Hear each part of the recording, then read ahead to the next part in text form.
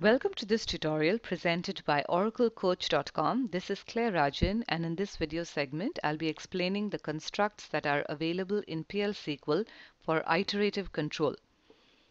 Iterative control statements fall under the category of PL SQL constructs, and they are used in programs where a statement or a series of executable statements need to be done repeatedly over and over again for a certain number of times.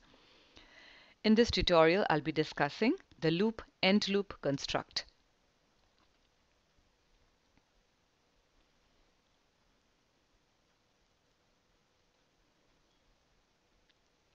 Suppose you were to display the word hello on the screen 5 times.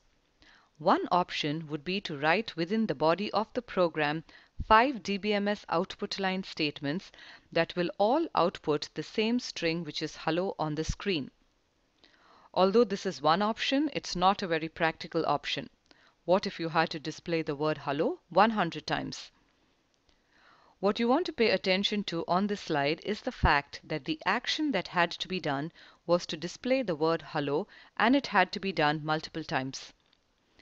In programs where you need to perform a certain action or actions multiple times, you can use a PL SQL programming construct that is used for iterative control, such as a loop construct.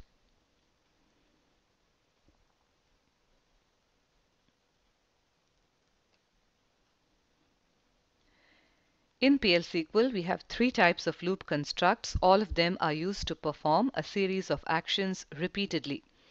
There is the basic loop, which begins with the word loop and ends with the words end space loop, semicolon. The second is the while construct. The while construct is followed by a condition that must be true to enter the loop. The while loop is also terminated with an end loop. The third type of loop statement is the for loop. The for loop also ends with the words end space loop, and you can use one of these or some of them even interchangeably depending on your program.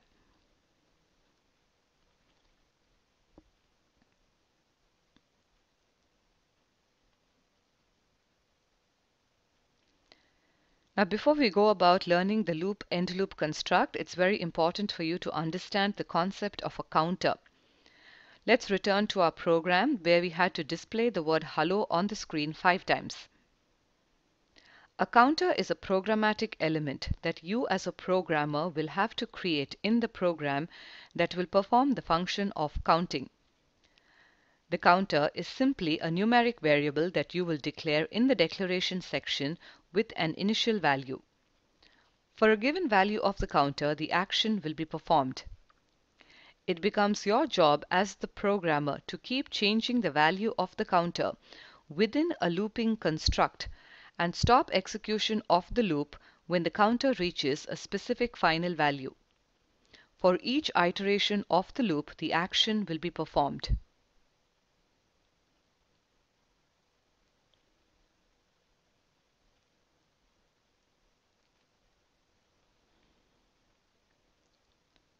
On this slide is an explanation of what must be done as far as defining an initial value for the counter, modifying its value using an increment statement, and stopping when the final value of the counter is reached.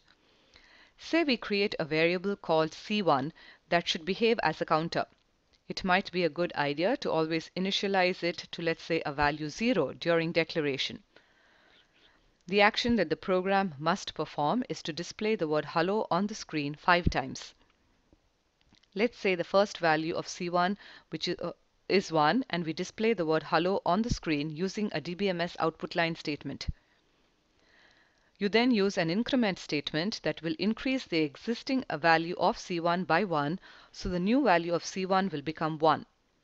For this value of C1, we also display the word hello on the screen. Once again, we use an increment statement to increase the existing value of C1 by 1, so C1 will become 2. For this value of C1, we once again display the word hello on the screen.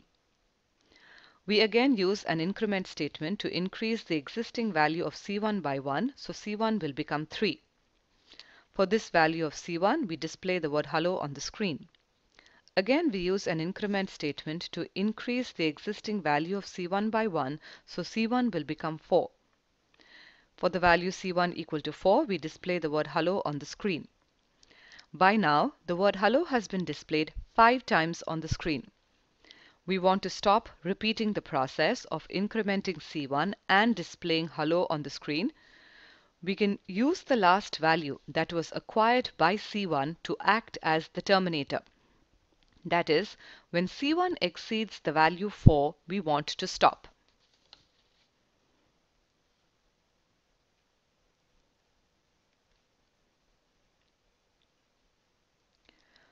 From the previous slide, you would have gathered that there were two actions that had to be done repeatedly.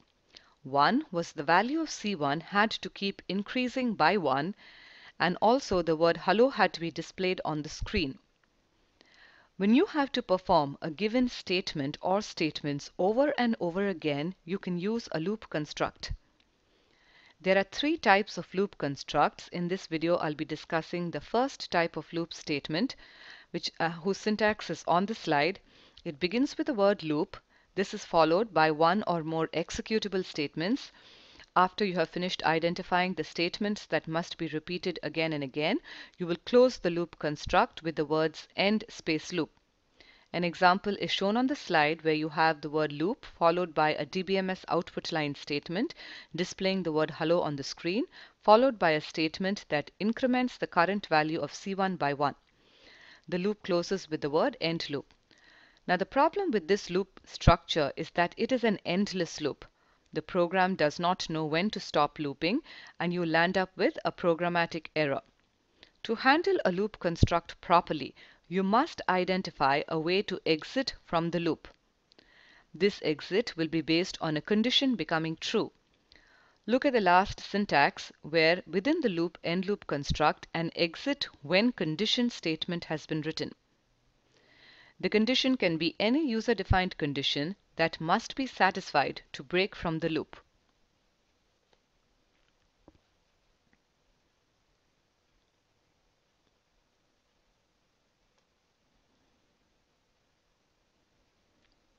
On the slide is the program that you would write to display the word hello on the screen 5 times. I'll read the program out to you. It begins with the word declare, followed by a variable called C1 being declared to be of number type. An initial value of 0 has been assigned to C1. In the body of the program, which begins with the word loop, is a loop construct, which has within it a DBMS output line statement that displays the word hello, which is then followed by an assignment statement C1 colon equal to C1 plus 1. This statement increments the current value of C1 by 1. This is followed by an exit statement, which is written as exit when C1 equal to 5. This exit is used to come out of the loop construct, which ends with the word end loop. The program then ends with the word end. An explanation of how the program will execute is also displayed on the slide. You can take a few minutes to read it so you can understand how the execution occurs.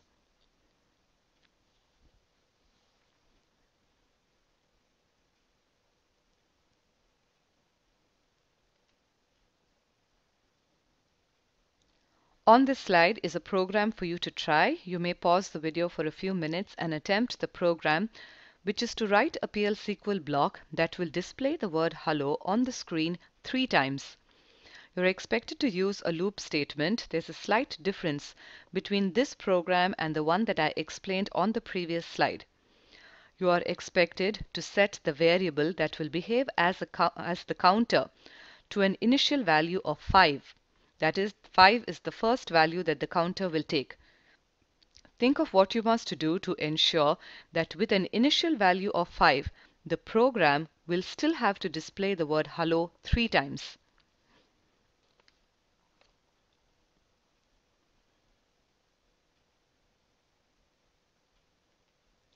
On this slide is the solution to the program that you were expected to try.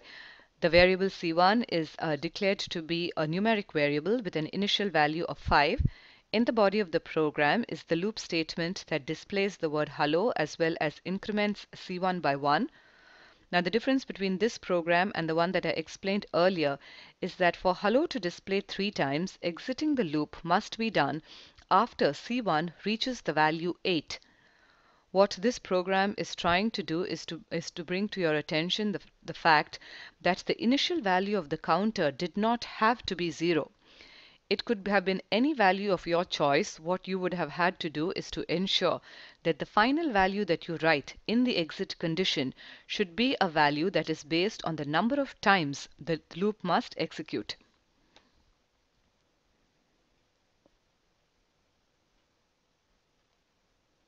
In this tutorial, I explained the loop end loop statement. The loop statement is an iterative control statement that allows you to perform a series of executable statements repeatedly without coding them over and over again.